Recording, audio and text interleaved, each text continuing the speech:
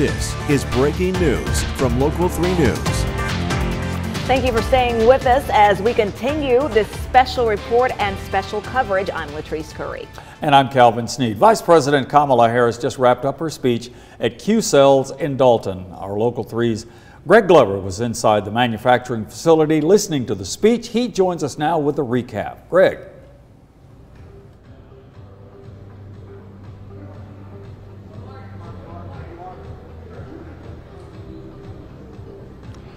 About a 12-minute speech, you guys, with not many surprises from the information we had earlier today, but she took a minute to praise Senators Ossoff and Warnock from Georgia, said that in front of the cameras and behind the scenes, they are always working for Georgia families, said America's progress has always been fueled by the ambitions and aspirations of her people, and she praised local leaders here in Dalton and Whitfield County and North Georgia overall for investing in these industries of the future.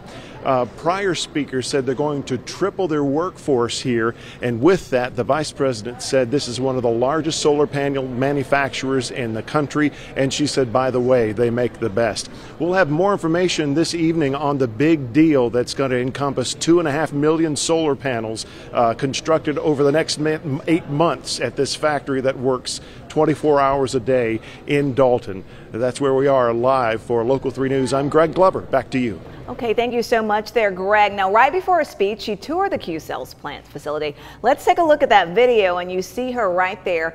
And we were able to listen in on a little bit of it, Calvin, what she was saying as she was touring. Yeah, there was a lot of noise going on, but you could hear, she said, she commented on the fact that there's plenty of expansion room at this particular plant, Q-Cells in Dalton. She said the solar panels, to be shipped out, apparently this company is ready to do that. She said it is exciting to be investing in this kind of technology right now, which is all part of the President's Invest in America campaign that he's got. This is one of several stops that he's making and that she's also making. Right, and his team, and they're all basically spread out all across the country right now, promoting this and sharing the word about this particular program and what it means for communities across this country, like Dalton.